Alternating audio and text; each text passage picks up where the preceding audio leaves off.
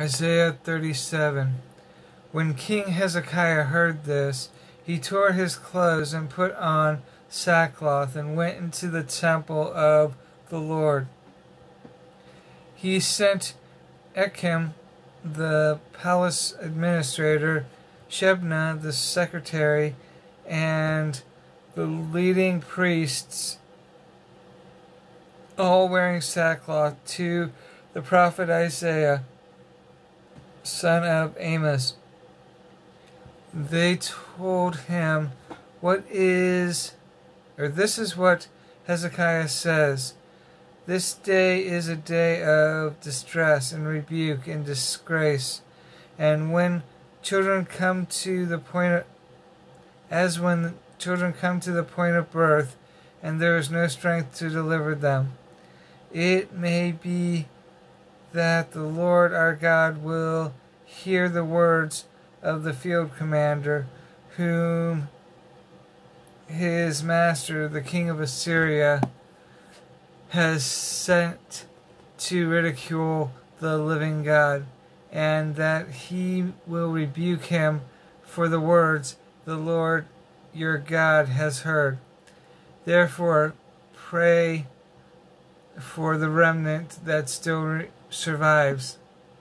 When King Hezekiah's officials came to Isaiah, Isaiah said to them, "Tell your master, this is what the Lord says.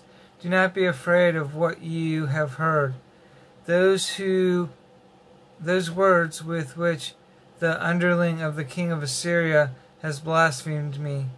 Listen, I am going to put a spirit in him, so that when he hears a certain report, he will return to his own country, and there I will have him cut down with the sword."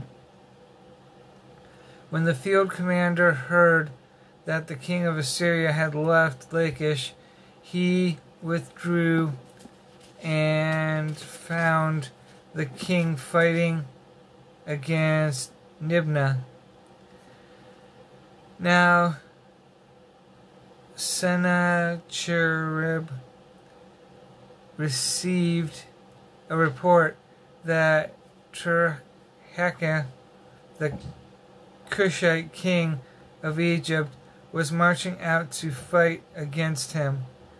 When he heard it, he sent messengers to Hezekiah with this word, saying to Hezekiah, say to Hezekiah, king of Judah, do not let the God you depend on deceive you when he says Jerusalem will not be handed over to the king of Assyria. Surely you have heard what the king of Assyria has done to all the countries, destroying them completely. You will be delivered. Did the gods of the nations that were destroyed by my forefathers deliver them? The kings of Gozan, Haran, Zereth, the people of Eden who were in Tel Assar. Where is the king of Hamath, the king of Arpad, the king of the city of Sepharvaim, and of Hannah and Vera? Hezekiah received the letter from the messenger and read it. Then he went up to the temple of the Lord and spread it out before the Lord. And Hezekiah prayed to the Lord, O Lord Almighty, God of Israel, enthroned between the cherubim, you alone are God above all the kingdoms of earth. You have made heaven and earth. Give ear, O Lord, and hear. Open your eyes, O Lord, and see. Listen to all the words of Sennacherib has set to insult the living God.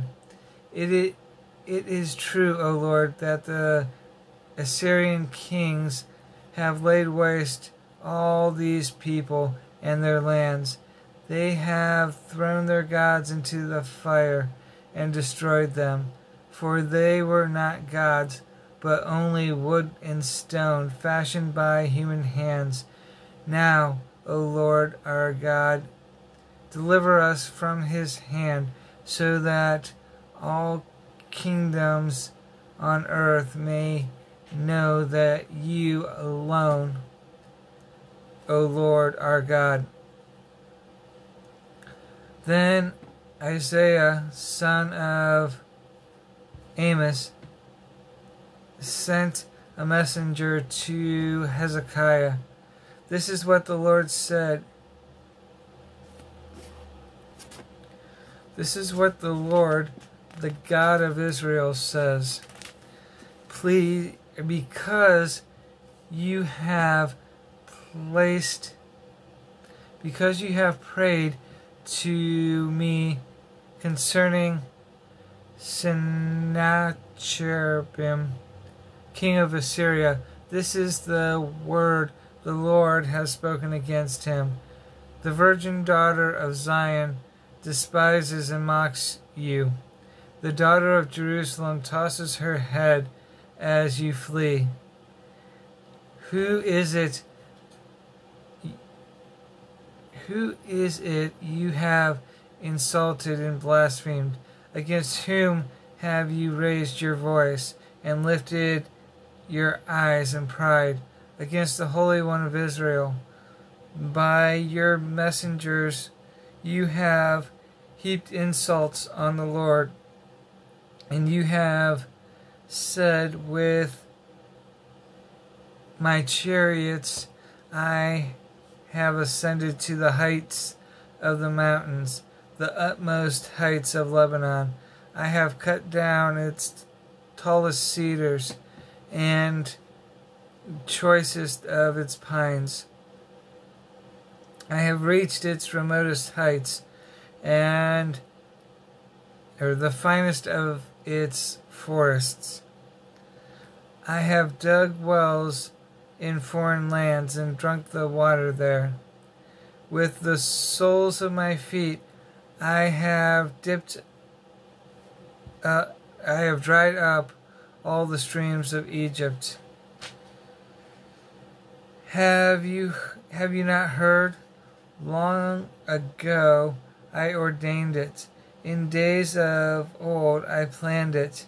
Now I have brought it to pass, that you have turned fortified cities into piles of stone. Their people, drained of power, are dismayed and put to shame. They are like plants in the field, with tender green shoots, with green sprouts on the roofs, scorched before it grows up.